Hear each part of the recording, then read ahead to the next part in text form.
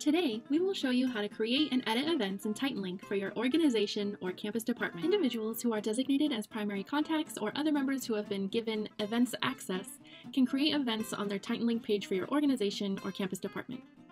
First, make sure that you are signed in to your TitanLink account, and then make your way to your organization's page either on the main page here under memberships, or you can go up at the top right corner and click manage, and you'll find your organizations and TitanLink pages there as well.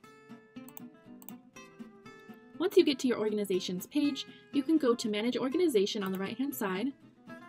Then you will click the menu on the left-hand side and click on Events.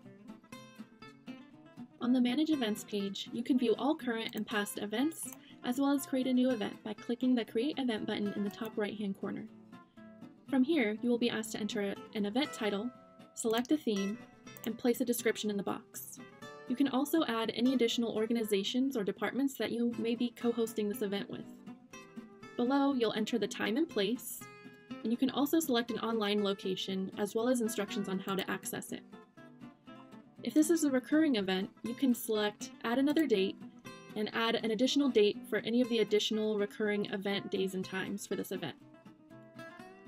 At the bottom of this page, you will make selections regarding event visibility. So you can choose whether or not your event is viewable to the public, which is everyone on the internet, just students and staff at Cal State Fullerton on TitanLink, just your organization members, or specifically invited users only. You can also allow whether or not you want folks to be able to self-report their attendance. You can also select event categories, as well as some perks like free food, free stuff, or course credit. Once you are finished making selections on this first page, click Next at the bottom. The following two pages will go over Rsvp settings, as well as post-event feedback. We'll have videos on both of these features, so if you want to learn more, make sure to check those out. Next, you'll be able to upload a cover photo, and then afterwards, you'll have to answer some additional information about your event in order to move forward. Continue to fill this out and then submit for approval. If you ever need to make changes to the details of your event, such as the time, location, or visibility, you can do so by initiating a change request for the event. Start by going back to your organization's main page, clicking on Manage Organization, and then back to Events on the left-hand side. From here, you can navigate to your event and click on Change Details up at the top.